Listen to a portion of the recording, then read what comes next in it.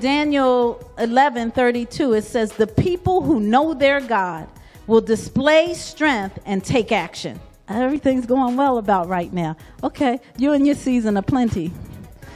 But there's always some dry seasons that come up. Not wishing it on you, but there's always some things that happen that you've got to battle through. You've got to get in the battle.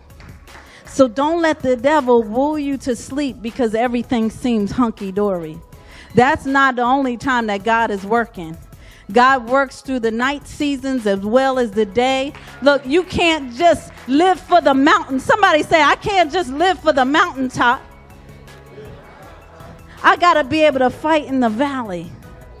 So if you know your God, if you know who your backup is, you won't have to worry about anything the devil is trying to do to you, anything he's trying to take from you, because you understand who your God is and how powerful he is, and that he's greater than any situation that confronts you. You don't have to be afraid. You don't have to get discouraged.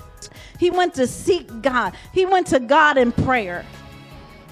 See, because regardless of what was going on in the camp, he knew God was still God.